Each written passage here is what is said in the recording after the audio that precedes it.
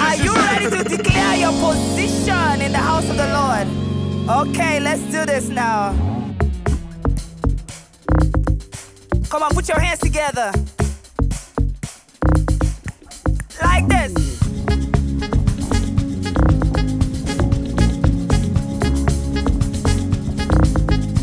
Come on now.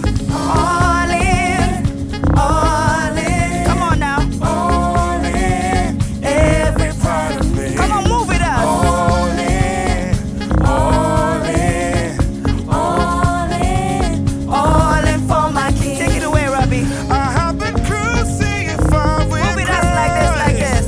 It's not about me now, it's all for him. The cross before, the world behind. I am his and he is mine. I will follow. Are you ready, ladies and gentlemen? Everybody like this, we go. I will follow. Nice Hey. and easy. I will follow. Nice and easy. I will follow.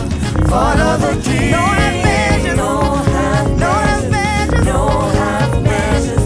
No half measures. I am all in. All in. I'm all in. All in. All in. All in. All in. Every part of me. All in. All in. Hey, hey, All hey, hey. in. All in. All in for my King. Hey. All that I have and all I am, and everything that I hope to be, I will not hold but joyfully bring and surrender to my King. I will follow. Come on now, assume your position. We go. I will follow. Hey, I will follow. I follow. will follow. Follow the King. No half measures. Hey, come on, come on, come on. Hey, no half measures. Turn around, say. I will follow. Hey, hey, hey. I will follow. Follow. I will follow. Hope you enjoy with us. No more measures. No half No half measures. No half No half measures. No half measures. I am all in. All in. Hey. All in. Nice move, guys. All in. Every part of me. All in. All in. All in. All in. All in. All in. Okay, now we go like this.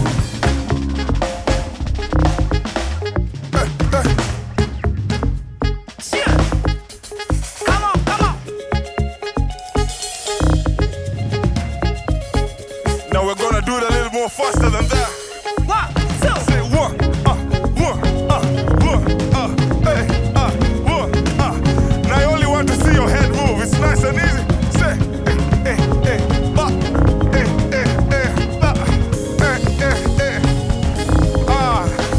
Say. No job will hold me back from serving. All in for my King. No bank account or any treasure. All in for my King. All those I love will never stop me. All in for my King. For he is my prize and my reward. Come on, we go.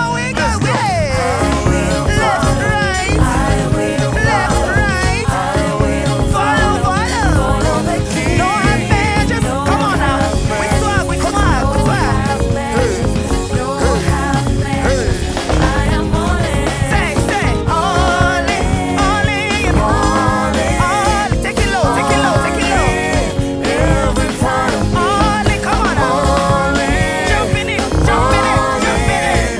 All in. All in for my King. Hey, put your hands together and celebrate the Lord our God. Hey, Thank you, come on now.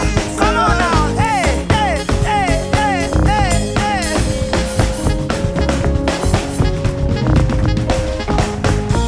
Come on, give the Lord God a shout of praise wherever you are. Hey, and because He has so freely given of Himself to us, and want to say, Lord God, we are going to surrender our lives, our families, our health, our jobs, everything back to you in complete surrender. Are you ready, people? Are you ready? Come on now, just lift up your hands wherever you are and just begin to say, Lord, take all of me. I give it back to you as an offering unto you, as a sacrifice unto you. Come on, wherever you are, just commune with with your Father right now. Commune with your Father right now. Together we say, Father, here I am once again, in wonder, in awe, amazement, so grateful for all that you do. Sing, Father. Father, here I am once again, pour out my heart in worship, in total surrender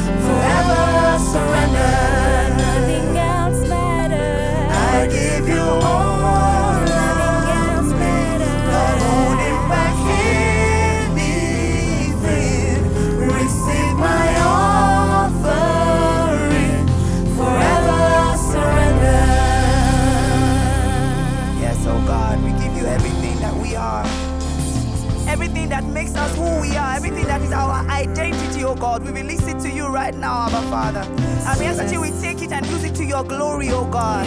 To the glory of your name, Abba Father. Continue to stir us, oh God, to seek after you, to watch for you, to look for you, Lord God, these spaces where you can be found. Oh God, right now we release control unto you. And we ask that you will take charge of our lives, Abba Father. Take charge, oh God, and make us into that which you have created us to be.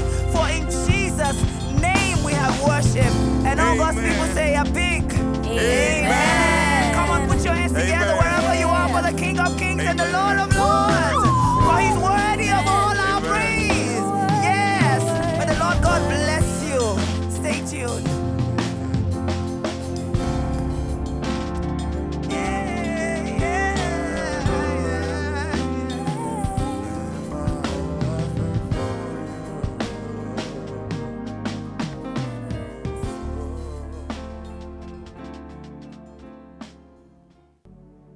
Wow, we are getting into a time that we love at Mavuno Church, and that's our time to give. This is a time when we bring our tithes and offerings, when we bring some of our material, resources, and we bring them to the Lord's house, and the details for how you can give are on your screen. And I just wanted to share something that stood out for me in the book of Acts. The Apostle Paul was in Athens in Acts chapter 17, and he says something powerful because he had a chance to address the temple. Here's what he says.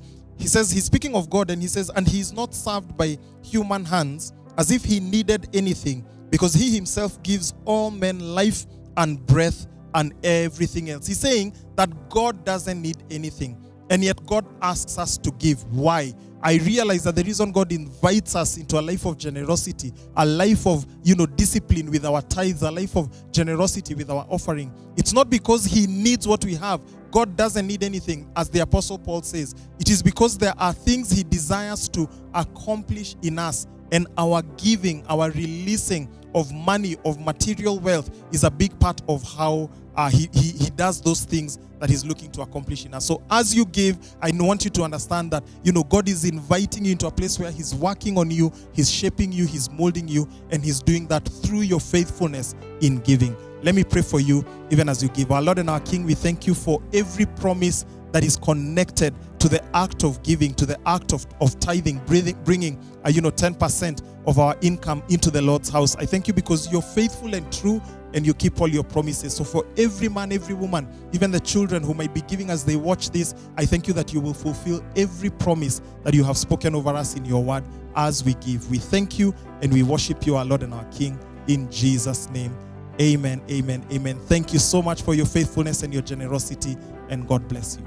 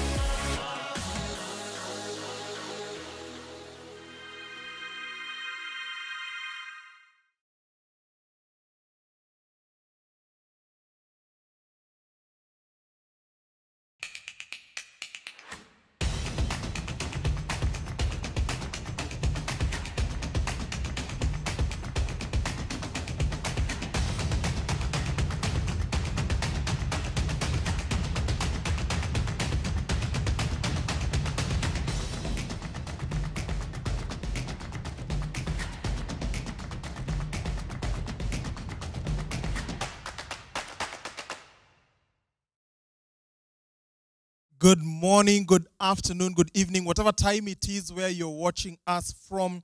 Welcome to Mavuno Church. We're so glad that you're able to join us in our worship experience for this week. This is the first Sunday of August, and we're so glad that you're able to be with us. My name is James Mushai. I have the privilege of serving as one of the pastors in the Mavuno Church family under the leadership of our senior pastors, Pastor Caro and Pastor Mureithi Wanjao, who are the amazing, incredible spiritual parents that God has appointed over our family. It is my honor to bring to us God's word this month, and we're starting a new sermon series today that we are calling X Factor. X Factor, Superpower Your Life. X Factor, Superpower Your Life. Those are the conversations we'll be having this month. And I actually want us to dive right into the scriptures, and I'm going to read for us. I'll be reading from the book of Acts chapter 8. Acts chapter 8, I'm going to read verse 4 to verse 8. This is what it says. But the believers who were scattered preached the good news about Jesus wherever they went. The Bible is talking about persecution that came to the early church in Jerusalem, and the believers were scattered abroad. That's what it's talking about, that they preached the good news wherever they were scattered to. Verse 5 continues, Philip, for example, went to the city of Samaria and told the people there about the Messiah. Crowds listened intently to Philip because they were eager to hear his message and see the miraculous signs he did. Verse 7 says that many evil spirits were cast out, screaming as they left their victims. And many who had been paralyzed or lame were healed. So there was great joy in that city. Listen to that. Let me say it again. So there was great joy in that city. You know, that statement, it's a very simple statement, but it is as simple as it is powerful. There was great joy in that city. And I want to tell you why it's a powerful statement. This statement is saying that on account of the entry of a single individual into a city, the city of Samaria, that city was turned upside down. The city was transformed, and it was full of joy, not for many reasons, but simply because this one guy, his name was Philip, because he had entered and spent some time in that city. It was completely transformed, and the citizens were filled with joy. You know, as I thought about this scripture, I realized, I asked myself, what would that look like? Is that even possible? We are recording this in a place in Kenya just outside of Nairobi, our capital city. And I remember thinking to myself, what would it look like? Imagine Nairobi transformed because one man or one woman paid a visit to the city of Nairobi. Imagine Kampala transformed because someone visited. Imagine Bujumbura or Kigali. Imagine Paris or New York. Imagine Diani or Mombasa. Imagine Tunis or Mogadishu. Is it even possible that an individual can enter into a space and it is completely transformed just by the presence of that person and on account of what activities they undertake? I read that statement and it blew my mind. The city was full of joy. Fortunately for us, the Bible actually tells us what Philip did, and I believe that the things he did are the reason that the city was left joyful. The things that he did are the reason the city was left joyful. And there are several things that I want to highlight for us that Philip did in the city of Samaria. It's recorded in the portion of scripture we've just read. The first thing that Philip did is he taught. The Bible tells us that he told them about the Messiah. He shared the message that Jesus Christ, this man who had not too long ago been crucified and died in Jerusalem and was raised from the dead. He told them the message of the Messiah, that this man was the man who had come to die so that they could be saved. So Philip taught in the city of Samaria. But the second thing is that Philip performed miracles. The Bible tells us that the people were eager to hear his message. That's the message about the Messiah. But they were also eager to see the miraculous signs he did. Philip performed miracles. Now, just for the avoidance of doubt, I want to give us just a simple definition of what a miracle is. A miracle is this. It is a supernatural occurrence. It's as simple as that. It's not complicated. A miracle is when something happens that could not have happened naturally. It's when something happens that can only be the outcome of a supernatural power sort of, entering into a situation. And so we see that the second thing that Philip did, the first thing is that he taught. The second thing is that he performed miracles. The third thing we see is that Philip brought freedom. Philip brought freedom. I'm telling you the things he did because I'm convinced that those things are the reason the city was joyful when he left. Philip brought freedom. We see that, the Bible tells us that many evil spirits were cast out. There were people who had been living in Samaria, and they had been living under the oppression of evil spirits. And somehow Philip interacts with these men, these women, maybe children, I don't know. It doesn't tell us specifics. But on account of their interactions with Philip, the demons, the evil spirits are forced to come out of them. In fact, the Bible says that they were screaming as they left the people that they had been oppressing. And so Philip brings freedom to people who have been oppressed by evil spirits. And the final thing I see is that Philip brought healing. Philip brought healing. That there are people who had carried certain infirmities, certain sicknesses, and the Bible says that many who were paralyzed, not one, not two, not a few, many who were paralyzed or lame were healed. That in the time that Philip was in the city of Samaria, because of his presence there, because of his activations and the things he was doing there, many people were healed during his presence, during the time when he was present in that city. And the outcome of that is that the city was full of joy. That's why the story ends with that. How is that even possible? I read that story and I can't help but wonder, how can that happen? How can that be possible for an individual? How is it possible for Philip to live like he did and to have the kind of impact that this story is recording for us? How does a human being perform miracles? How does someone who's a man like you or me, a woman, a regular person, how do they get to the place that they are able to do things that are clearly and obviously impossible? How are people who are paralyzed or lame, people with conditions that have defeated medicine, how are those kind of people healed on account of their interaction without medical intervention, their interaction with Philip? How is that even possible?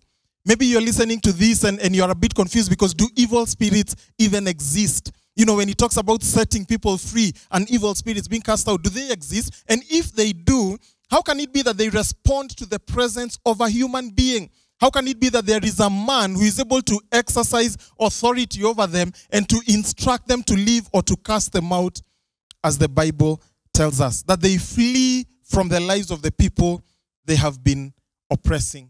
How are these things possible? But more importantly, what is it about Philip that makes it possible for him to accomplish these things? It is clear from this story that Philip was living a life full of supernatural occurrences. His life was packed with supernatural outcomes. It is clear that Philip possessed a certain X factor.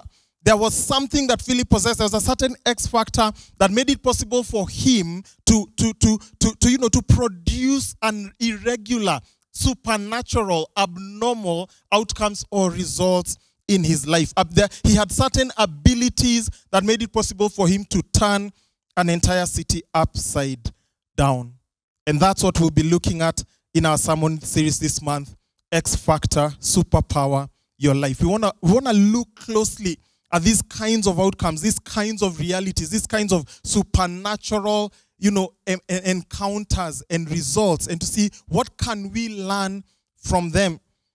I don't know where you're at in your life as you watch this. It's possible that as you're watching, you are completely convinced, or you have little to no confidence in the Christian faith. Maybe you believe differently. You ascribe to a different system of belief, of faith, and of worship. Maybe you do not believe in the existence of spiritual things. You do not believe in the existence of God or the devil or angels. You believe that what you can encounter physically, what we are experiencing physically, is all there is to life. Maybe that's where you're at as you're watching this. And if this is you, possibly we almost lost you at evil spirits. But I'm glad that you have come along this far. And my invitation to you is that we'll just tag along. We won't be too long. In about 25 to 30 minutes, we'll have brought our message to a close. And I'd ask you, just tag along and see if there is something in this message for you today. It's possible that as you're watching this, you're a Jesus follower. You have heard about supernatural encounters. You have heard about miracles. You've read the stories in your Bible. But you have many questions. You're unsure and uncertain what to believe, what to think about those occurrences, what to trust. You don't know how to interpret any of these things, but I'm glad that you're watching this today. But it's also possible that you're here as a follower of Jesus and you're super, super, super excited that we are having this conversation because you recognize that it is important for us as Jesus followers to understand truths, the truths that we'll be talking about concerning the X factor in the life of the believer. Whatever category you're in, however it is, you found yourself watching this, whether you're a regular part of the Mavuno online community, whether you attend one of our Mavuno in-person communities, but maybe you didn't make it today and you're watching this online, or maybe you just stumbled upon this video somehow and it appeared in a random way. I'm glad that you're watching. We're glad that you get to join with us in our worship experience. And my invitation to you is that you'll just come along with us as we have this conversation. X Factor, Superpower, Your Life. Welcome to X Factor. We'll be learning from the book of Acts like we've already read. Now, this book reads like an action thriller. It's power-packed and has some dramatic twists and turns. It leaves you wondering, especially if you are reading it for the first time, it leaves you wondering, how is this going to end? There's so much drama, there's so much tension, there's so many things happening, there are so many supernatural things that are happening. It follows different servants of God who somewhere along the way acquire this X factor. They acquire this capacity for supernatural outcomes. They acquire this capacity to express to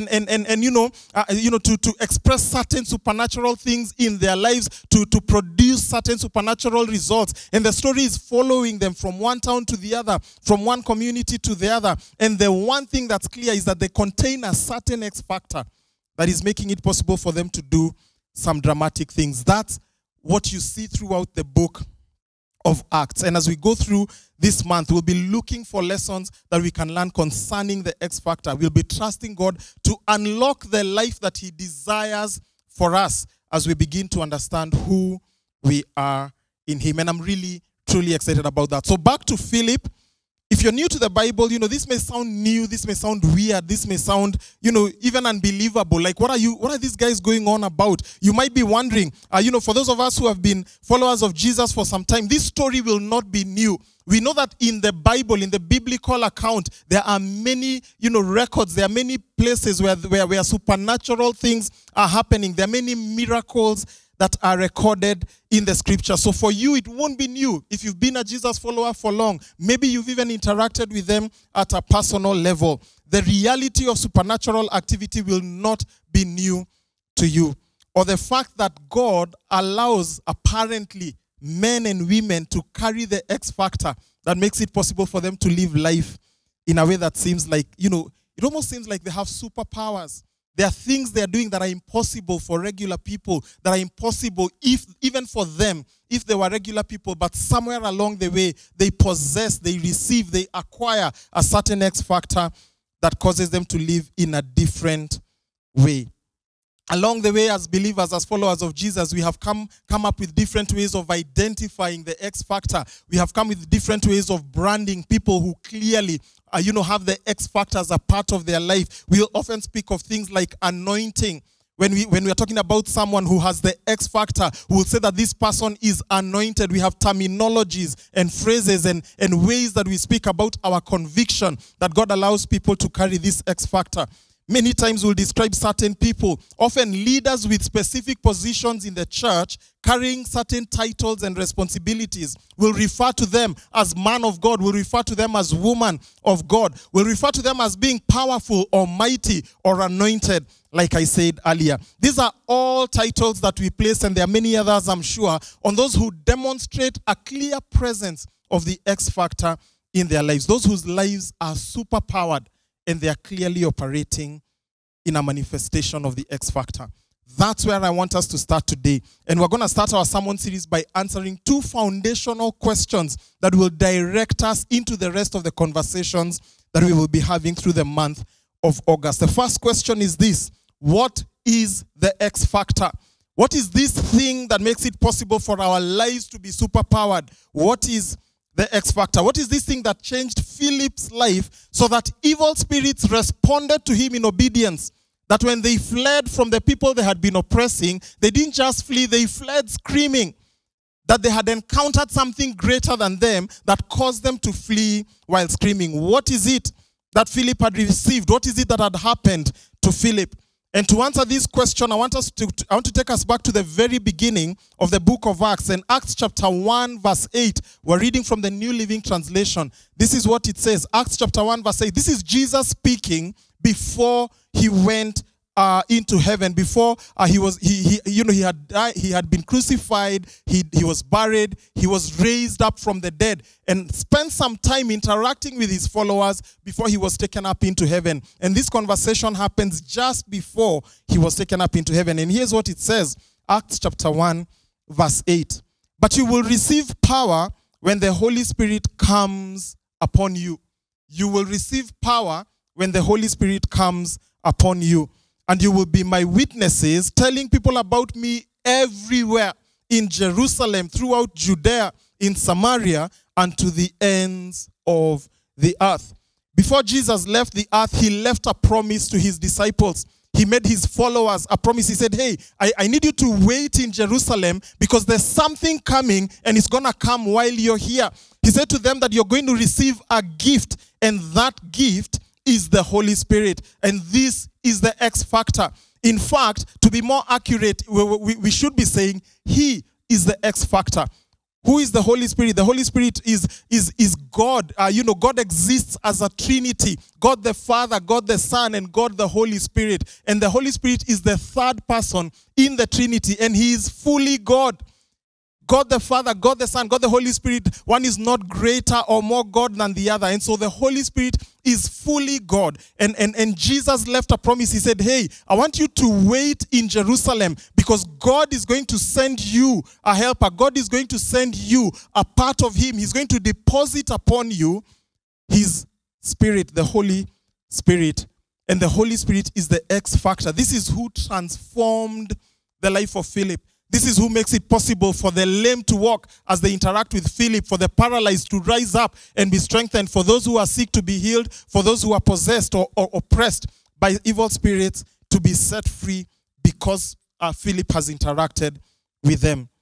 The power that Philip was operating in, the capacity, it looks like Philip is doing impossible things according to the story. And he is. Why? Because God is living within him. The Holy Spirit has come upon him. And so he's able to do impossible things, because with men some things are impossible, but with God nothing is impossible. He is exercising the power of God that God has allowed him to possess and allowed him, to sort of demonstrate.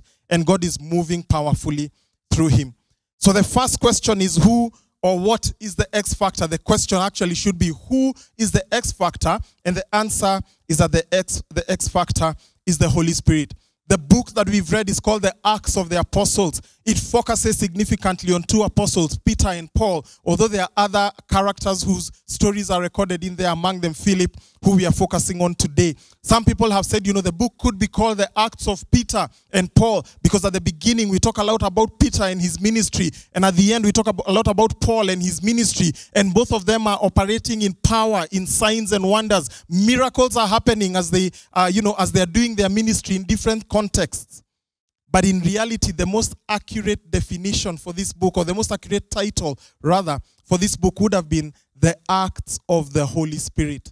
The Acts of the Holy Spirit. Because every supernatural encounter, every impossibility that is being confronted is happening on account of the presence of the Holy Spirit in the lives of the people that we are reading about. So that's our first question. The X factor is the Holy Spirit. The second question is this: who qualifies? Who qualifies for the X factor? And to answer this question, allow me to take us to chapter 6 of Acts. I'm going to read from verse 2 to 4. Acts chapter 6, verse 2 to 4, also in the New Living Translation. So the 12 called a meeting of all the believers. They said, we apostles should spend our time teaching the word of God, not running a food program. And so, brothers, select 7 men who are well respected and are full of the Holy Spirit and wisdom. We will give them this responsibility. Then we apostles can spend our time in prayer and teaching the word. Let me tell you something about Philip, this superhero of ours.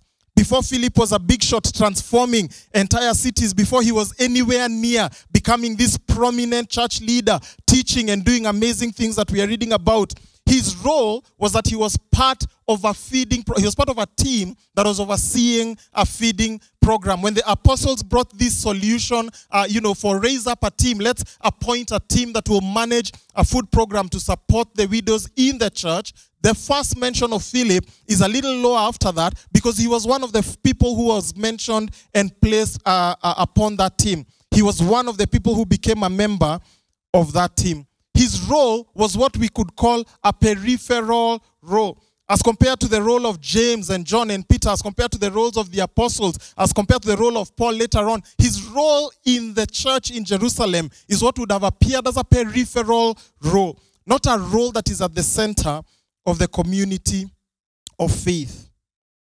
He was appointed, in fact, to this role because the key leaders of the church, the apostles, needed to focus on certain significant leadership roles. And they said that we need to focus on prayer and the teaching of the word.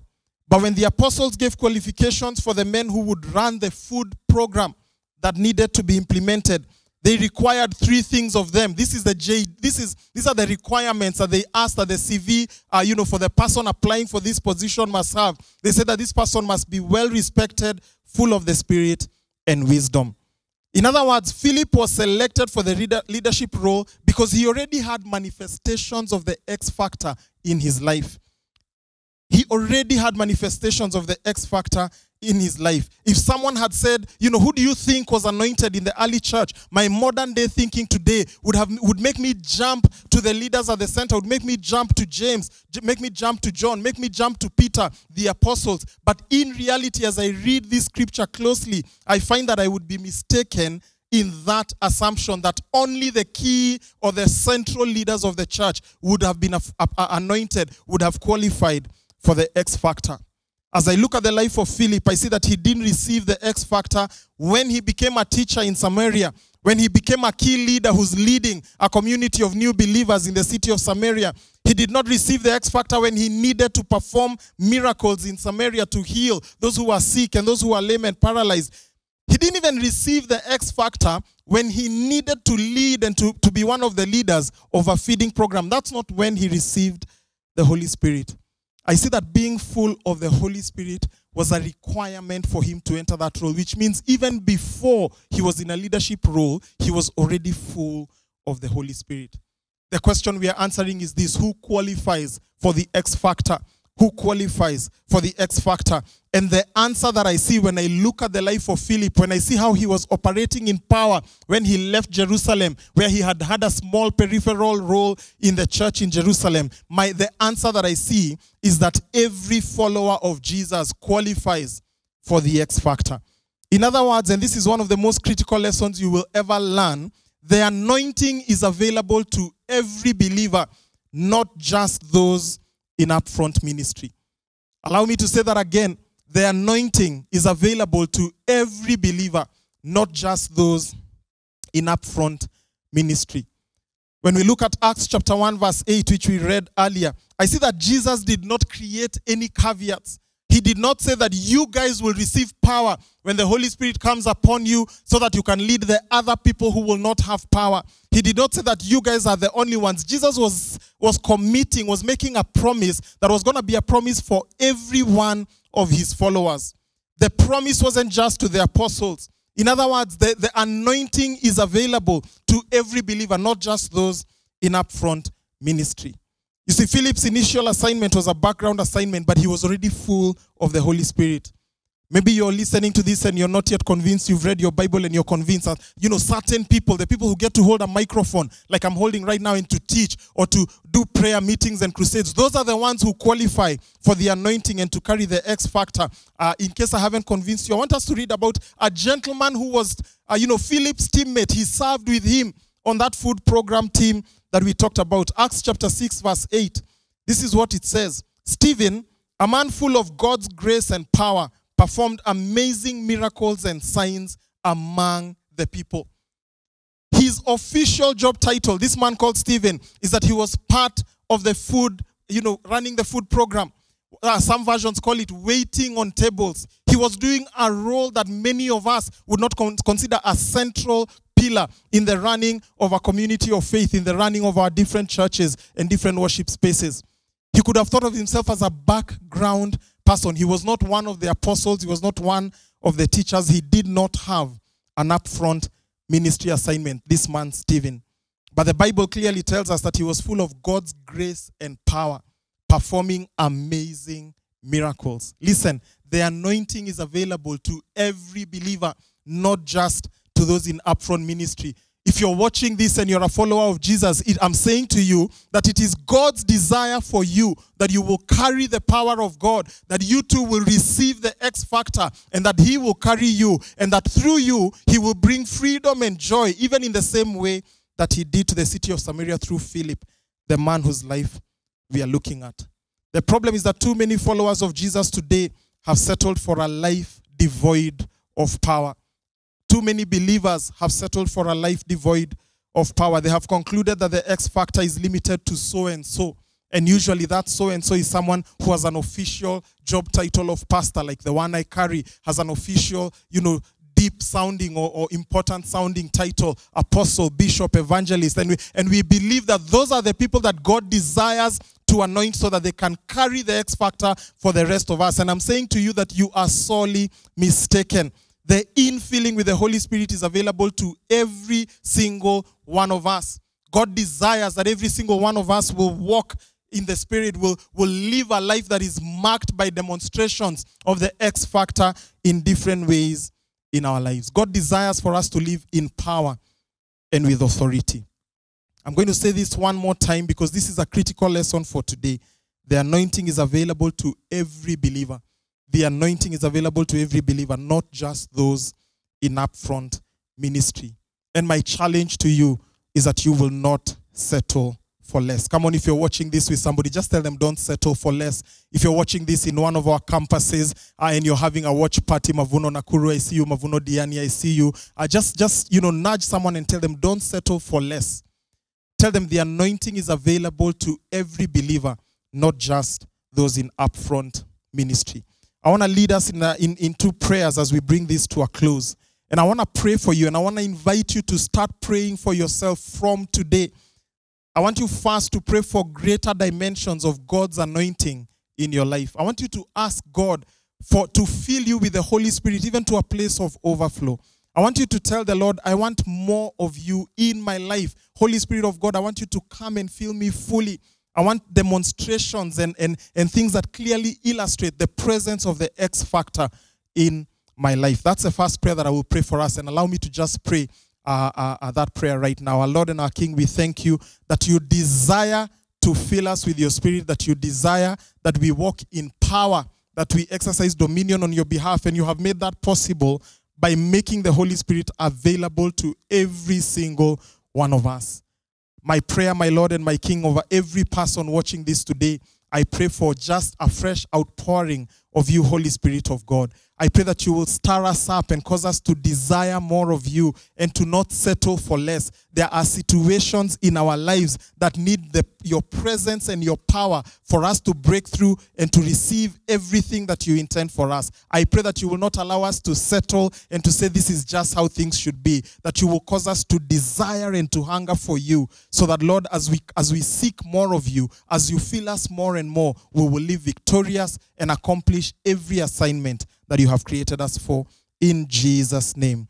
Amen. Amen. So that's the first prayer. The second prayer is connected. I want to pray for you that God will empower you. The Holy Spirit will empower you in every role. Many times we believe that the anointing or the presence of the Holy Spirit is limited to our ministry functions, to things that are connected to church. But the Holy Spirit, when the Holy Spirit, when you're living in the Spirit, when you're operating in the Spirit, in every area of your life, there should be a response to the presence of the power of God in your life. So it should be felt in your family, in your parenting. There should be results and outcomes in your workplace that people are saying there's something different about so and so. It's not just a spiritual thing. It's meant to cover every area of your life. In your marriage and your parenting, your health, every area of your life should encounter and be impacted by the presence of the X factor, the Holy Spirit in your life. So let me just pray for you once more. Holy Spirit of God, we thank you because you're available to us as followers of Jesus. I pray, my Lord and my King, that there will be clear demonstrations of your power and of your presence in the life of every man, every woman, every child who's watching this. I pray, Holy Spirit of God, that your presence and your power will be made manifest in every situation, in every function, in every role that you have placed us in, to the glory and to the honor of your name. I thank you, Lord, for your goodness and for your love for us. We thank you for the blessing and the privilege of receiving you and you living in us. And what a blessing and what a privilege it is. In Jesus' name we pray. Amen. Amen. Thank you so much. I'm looking forward to going through the rest of this sermon series. We'll be getting into the second installment next week. But for now, thank you for worshiping with us. I'm Pastor James Mushai from Mavuno Church. God bless you and have a wonderful week ahead.